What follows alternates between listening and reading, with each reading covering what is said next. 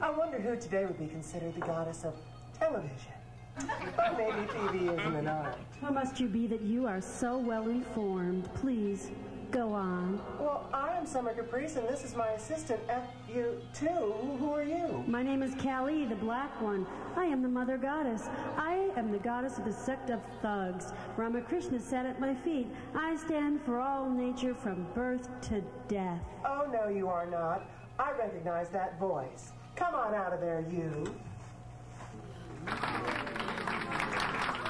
Jiffy. Oh, Delta 9. Terry. Oh, isn't that funny? Oh, can you believe? You think you knew? Of course. Oh, I can't believe. Well, either way, we are both goddesses. That's right. Inhabitants, please welcome Exene Cervenka of X. Thank you. And how are you, Summer? You look so good. Thank you. You do too. I love your hair, and I'm so glad that you made it. I thought we'd lost you in the transpo. Oh, I was making a dramatic entrance. Oh, of course. And rightly so, for such a dramatic topic.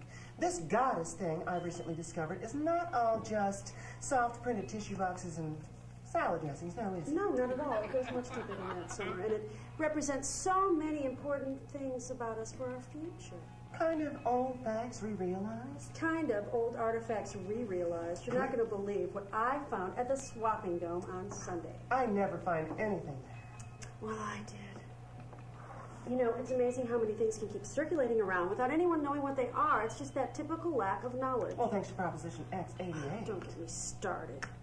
Do you remember that big earthquake at Lateral 30? Oh, yes, of course I do. Well, when they were doing the excavation, this was found there by a man who didn't destroy it for some strange reason, and I guess it was because he was too stupid to know what it was. I see. Well, anyway, it represents the solid proof of the pre-existence and the importance of the goddess, especially Kali. Well, now, what is it? I'm going to show it to you, but I want you to prepare yourselves because I think this is going to blow your minds. Oh, what on Mother Earth could it be? It's the death of patriarchy.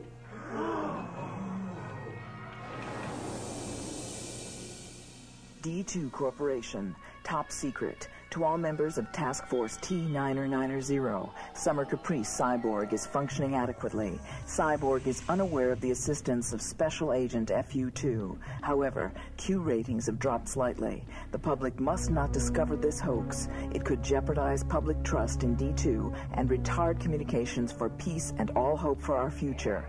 We have located a trajectory capsule resembling Summer Caprice's D2 pod, confirmed to be not a mutant craft.